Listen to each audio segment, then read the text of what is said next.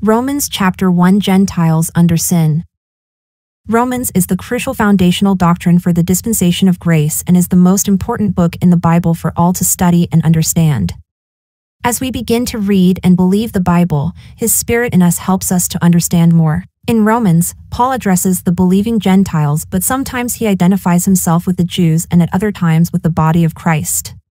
Paul speaks of the present dispensational shift in several passages, 1:1-11, 3:21-31, chapters 9-11, 13:11-14, 15:7-16, 16:25-27. Gentiles means nations. 1:1-7 Paul, a servant of Jesus Christ, called to be an apostle, separated unto the gospel of God, which he had promised afore by his prophets in the Holy Scriptures, 1:1. God called Paul to be an apostle. He was separate from the 12 apostles. As God's spokesman, Paul writes to the believers in the body of Christ in Rome, but also speaks about the unsaved Jews and Gentiles and the first saved Jewish remnant. Jesus Christ, of the seed of David, was promised in the prophetic scriptures. Paul, who saw the ascended, risen, glorified Lord Jesus Christ on the road to Damascus and was blinded by his light, confirms that Christ was declared to the Son of God with power, according to the Spirit of holiness, by the resurrection from the dead, 1:4. Paul's ministry is to all nations, by whom, the Son, we have received grace and apostleship, for our obedience to the faith among all nations, for his name. 1:5. The Romans are among the Gentile nations who were also called by Christ when they heard and believed the gospel. He salutes them from God our Father and the Lord Jesus Christ. God is able to dispense grace and peace to the world because of the cross of Christ. 2 Cor. 5:19, 1:8-17 Their mutual faith is spoken of throughout the world. 1:8-12. Paul longs to communicate the further revelation of the mystery that Christ has given him to the believers at Rome. Paul thanks God for them and prays that it will be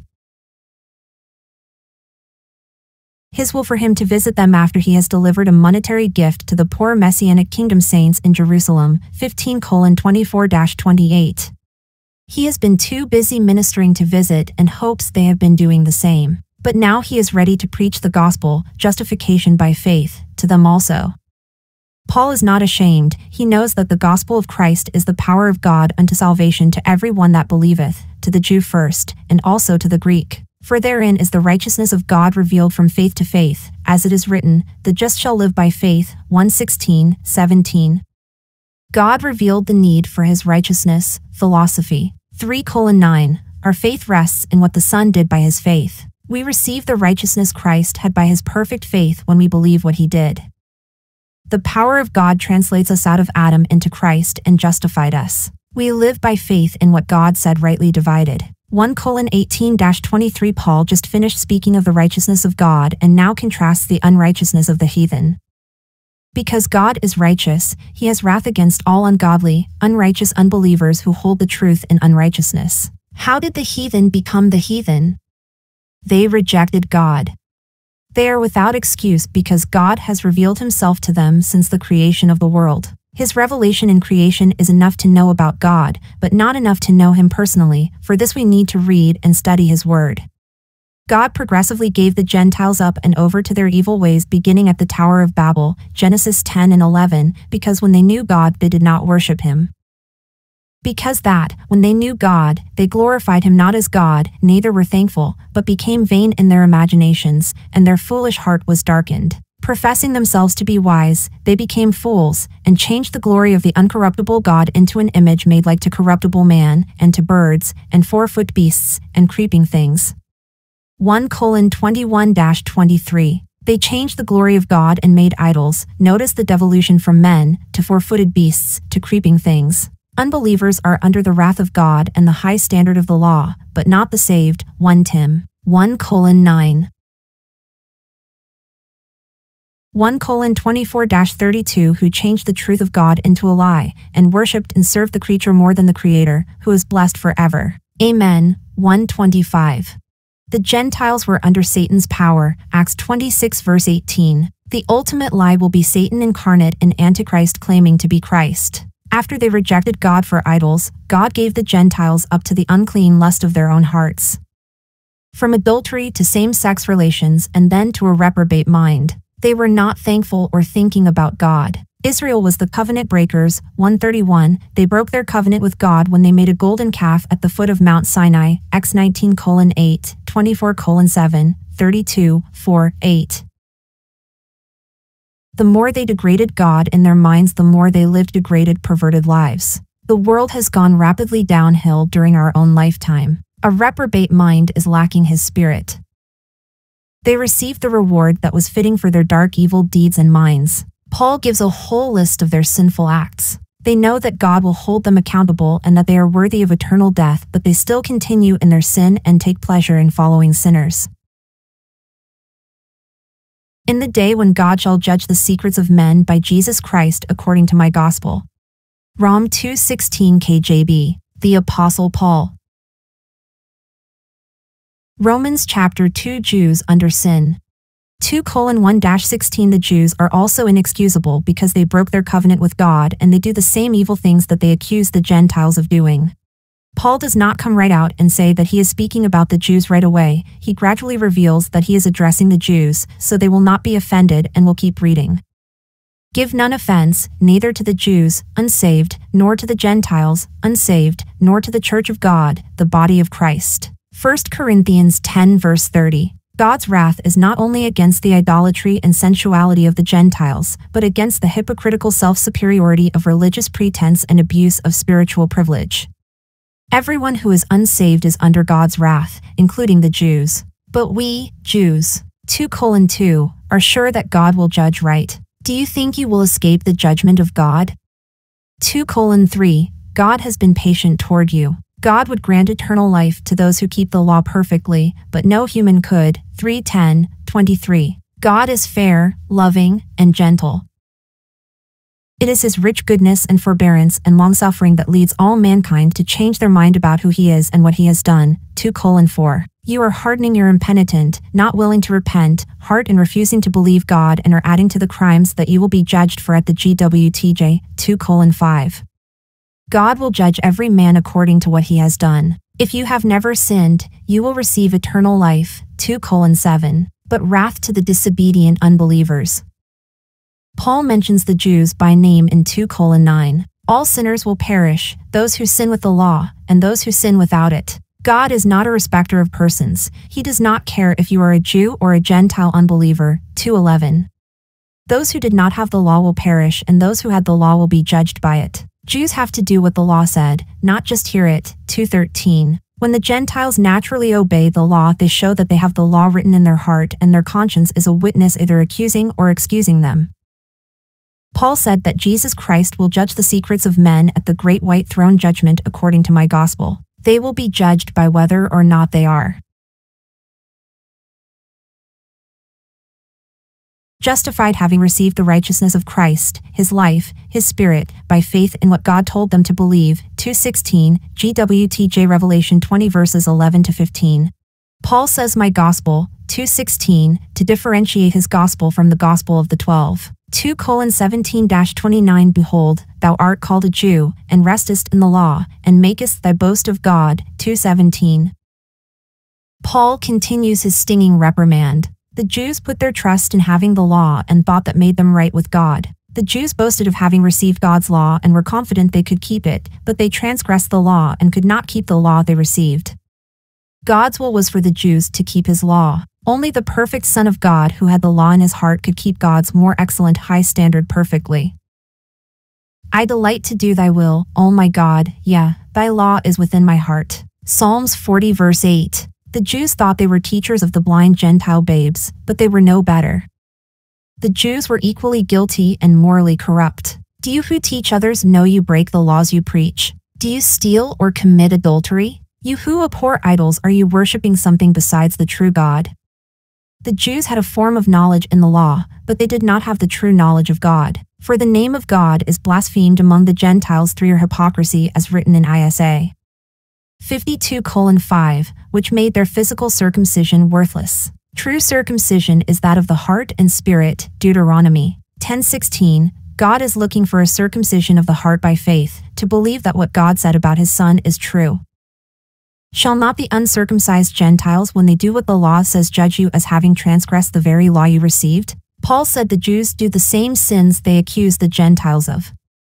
A Jew that is circumcised in heart and in the spirit by faith will have praise of God. 2:28-29. Faith takes place in the heart when a decision is made to believe. Paul was not one of the 12 apostles. Here's how we know. 1. Matthias was the 12th, and the Bible identifies 12 apostles before Paul. 2. Paul didn't meet the requirement of being with them in the beginning from the baptism of John all the way through to his ascension.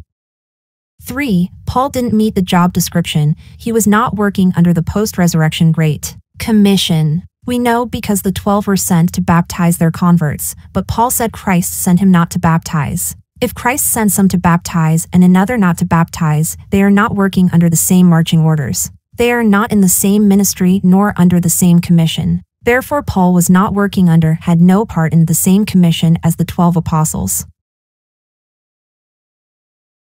Romans chapter 3, the whole world under sin and justification explained.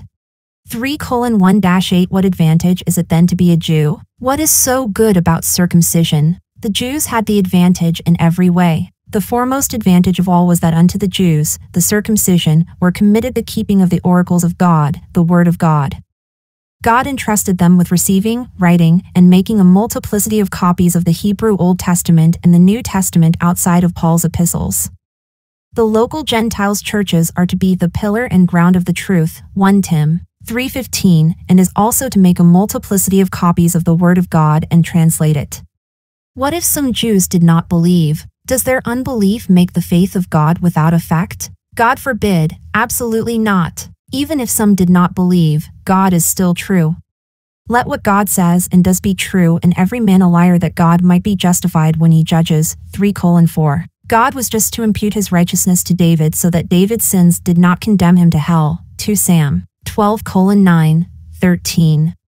Their unbelief does not affect that God decided to impute his righteousness. God was faithful and his Son paid for all mankind's sins. God will judge righteously.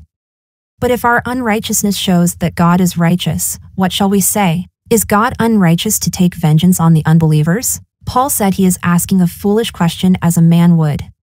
Not at all. How shall God judge the world if there is no right and wrong? If the truth of God is made more obvious by my lie and gives him more glory, why does he judge me a sinner? Paul anticipates some ridiculous arguments that people may pose and he may have heard. Should we not rather continue to do evil, as some slanderously accuse us of saying, that God may be praised? Those who say so justly deserve damnation. 3:9-18 Paul asks, are we Jews better than the Gentiles? No, because we have proved in this letter that all are under sin. 3:9. God through Paul sums up unsaved mankind's hopeless, sinful condition by quoting a series of verses, PSA 14:1-3. Ackle 7:29, PSA 5:9, 10:7, 36:1, 140:3, ISA 59:7, 8. There is none righteous, no, not one, no fear of God before their eyes of unbelievers. They have together, Jews and Gentiles, become unprofitable. There is none that doeth good, no, not one. 3:19-20 Paul writes, now we, Jews, know that what things soever the law saith, it saith to them who are under the law, that every mouth may be stopped, and all the world may become guilty before God. Therefore by the deeds of the law there shall no flesh be justified in his sight, for by the law is the knowledge of sin. 3:19-20. Like a mirror the law showed all nations their sin, because even Israel, to whom God gave it, could not keep it. The law stopped everyone's mouths. The law is a schoolmaster to show lost Gentiles their sin and bring them to Christ. Gal. 3:24. The final verdict is that all the world is guilty before God. The purpose of the law was for mankind to have knowledge of their sin, not something that man should strive to keep to justify himself before holy God. God proved that no son of Adam, 5:12, Jew or Gentile, could keep the law. Both Peter's and Paul's group need his son's righteousness. 3:21-31. But now after Paul's sudden and miraculous salvation and call to apostleship by the personal appearing of the Son of God to him on the road to Damascus, God has made a dispensational shift and revealed all that the Son's blood has accomplished on Calvary through Paul. But now the righteousness of God without the law is manifested, being witnessed by the law and the prophets. God circumvented the law. He removed the law from the equation by going through the sacrificial system. The law, the 5 books of Moses, and the prophets, the rest of the OT, witnessed that God was righteous to do so. Jesus believed the Father would do what he said and raise him from the dead. PSA 16:10. Even the righteousness of God which is by faith of Jesus Christ unto all and upon all them that believe, for there is no difference. God imputes the righteousness of his Son unto all and upon all them that believe in time past and in the present. 3:25-26. There is no difference in justification or salvation. Christ had the faith and obedience to go through with the Father's plan of redemption. The Son knew he was born for the purpose of dying in man's place. Matt 20:19. Luke 18 verses 31-34, 1 Cor. 11:23-25, Philosophy 2:8, Hebrews 10 verse 5. Because of the faith of Jesus, God was able to impart his righteousness, for all have sinned and come short of the glory of God. There is no difference in condemnation. All have come short of his glorious righteous 10 commandments. Being justified freely by his grace through the redemption that is in Christ Jesus, whom God hath set forth to be a propitiation through faith in his blood, to declare his righteousness for the remission of sins that are past. Through the forbearance of God, sinners are justified freely by his grace through the redemptive work of his Son. The Father provided the Son as the propitiation, atonement. Propitiation is the act of appeasing wrath and gaining the favor of an offended person, an atoning sacrifice offered to God to fully satisfy his wrath and render him no longer angry against man. God was offended by Adam's and our disobedience. The Father had faith that his Son would pay for man's sin with his blood. The law could not justify anyone. God redeemed mankind through the sacrificial system which began in the Garden of Eden, Genesis 3 verse 21, long before the law was given to Moses. The law is the ministration of death. Christ is the ministration of life needed. His Spirit, his life, and his righteousness are the same thing. We receive that gift the moment we believe. By one cross God saved 2 groups.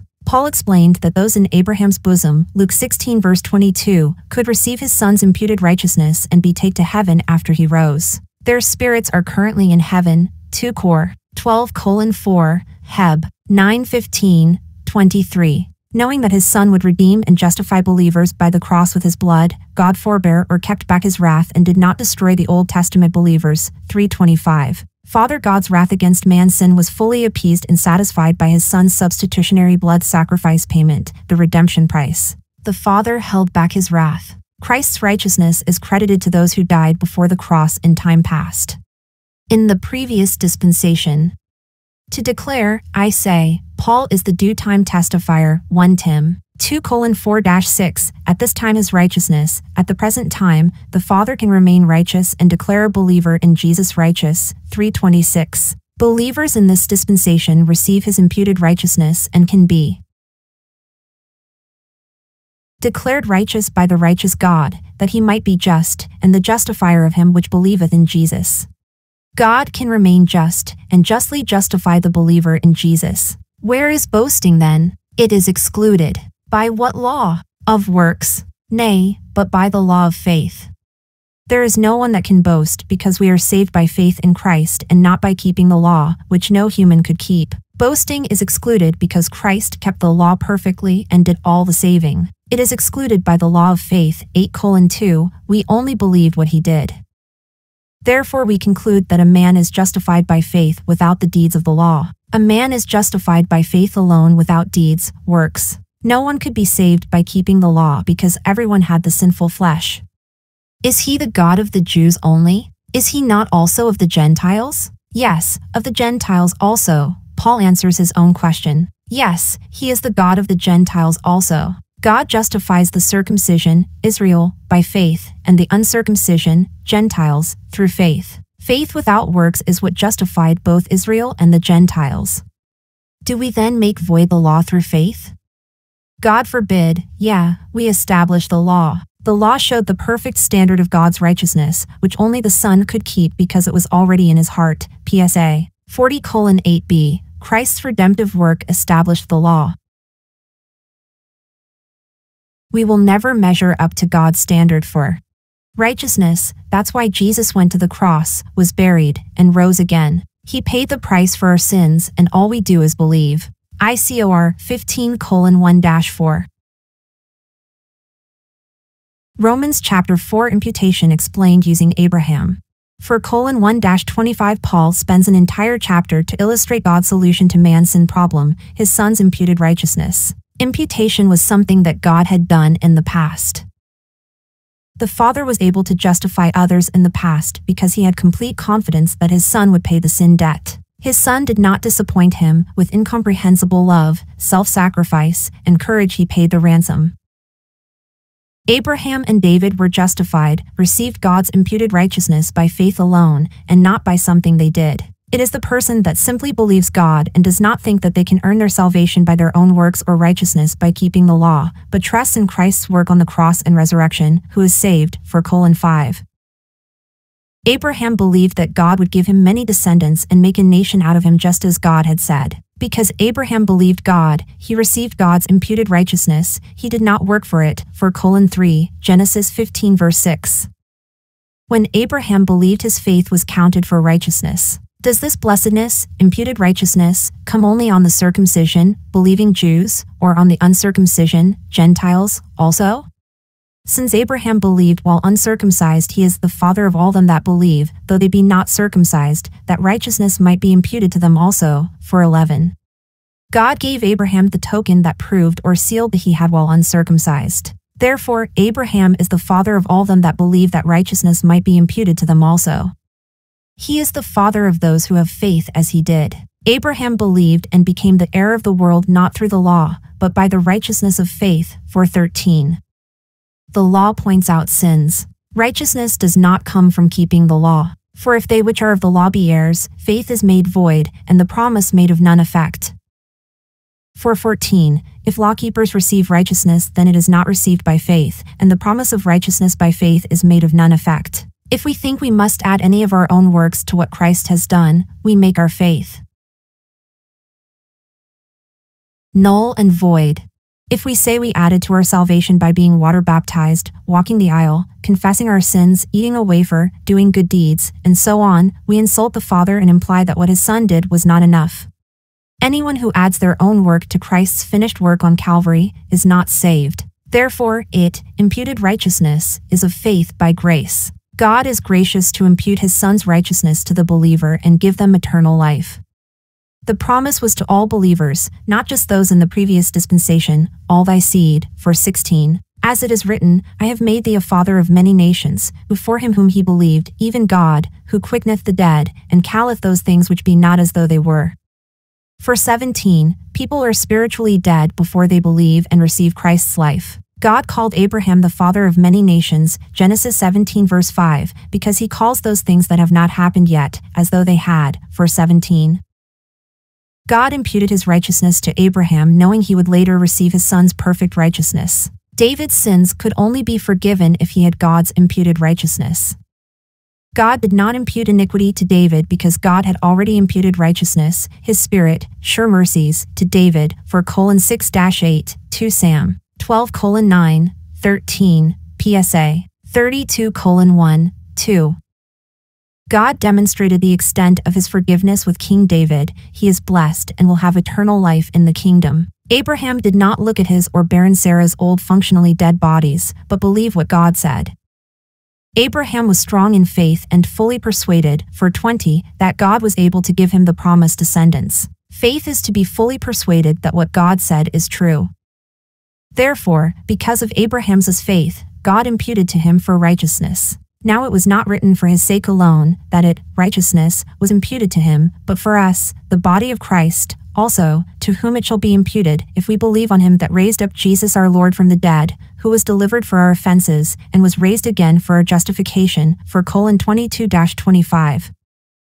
We are saved and justified when we believe that Jesus our Lord was delivered for our offenses and was raised for our justification. Imputation was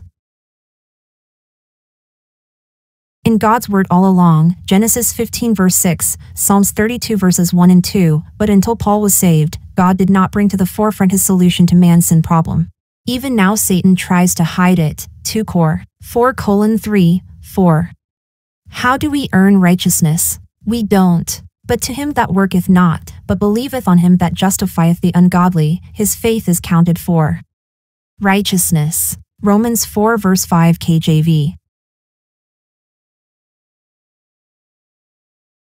Romans chapter 5 Result of justification. 5:1-11 Therefore being justified by faith, we have peace with God through our Lord Jesus Christ, by whom also we have access by faith into this grace wherein we stand, and rejoice in hope of the glory of God. 5:1-2. The result of justification by faith is peace with God through our Lord Jesus Christ. We rejoice knowing that our sins are totally taken care of at Calvary. Since we have Christ's imputed righteousness, we can come and stand before the Holy Father without being obliterated. We have access to the Father, and our standing by grace is perfect because of Christ's imputed righteousness by faith.